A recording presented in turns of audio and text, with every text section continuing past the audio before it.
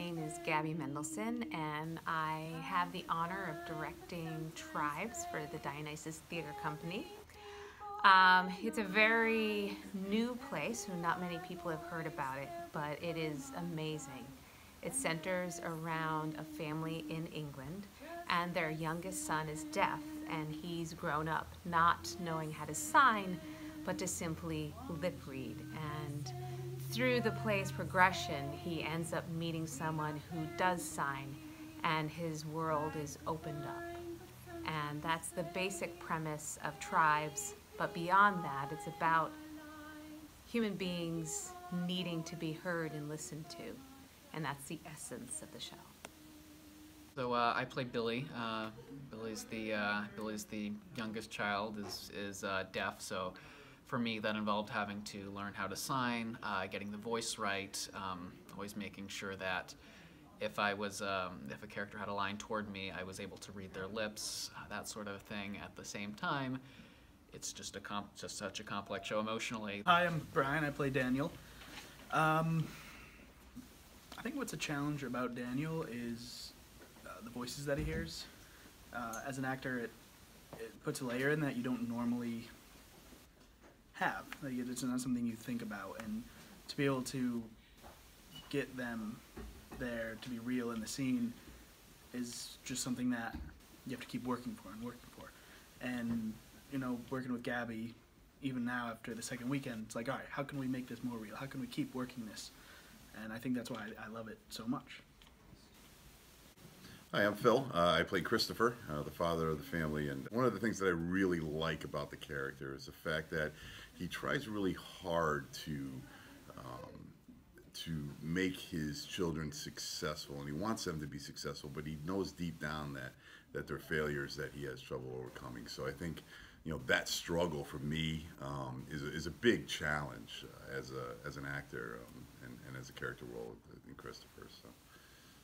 My name is Dawn, and I play Beth, the mom, in this play.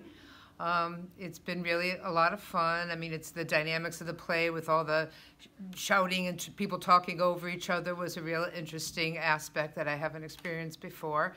I also am a sign language interpreter, so I was able to use what I knew there to help everybody get a little idea about deaf culture and the community, as well as teaching them the signs that they needed to know for the show. So it kind of combined two things that I love, theater and sign language in one, so it was a really great experience.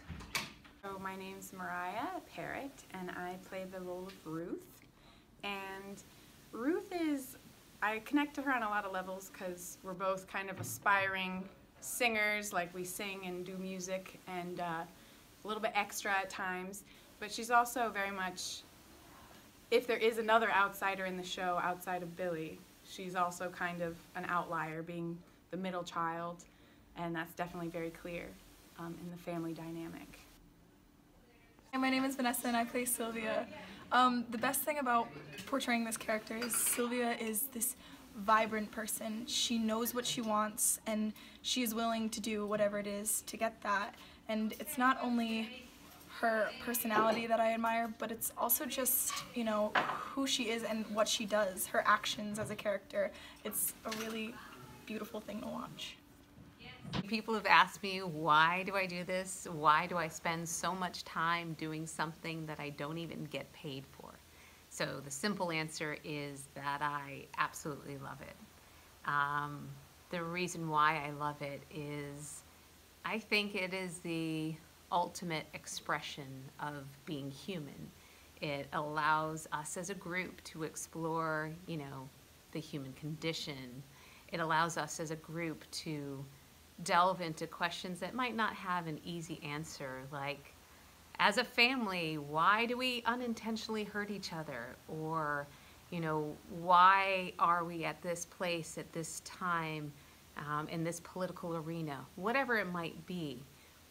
It also allows us to connect without technology. You can't do this superficially. You really have to explore who you are, and you really have to allow yourself to connect to others. And it's something that without the art, I feel like we'd be lost. It's a part of us that is maybe a little bit beyond paying the bills and doing that. It is love in that essence. So that's kind of why I do it. I meet these amazing people who give of themselves selflessly to do this, and then when I have the audience there, and they, of course, are also giving of themselves, and it really is absolutely amazing. So that's why I do it. We are family, ties that bind but sometimes fray. We'll meet people in our lives. They'll hear our voice, they'll become our tribe, and they'll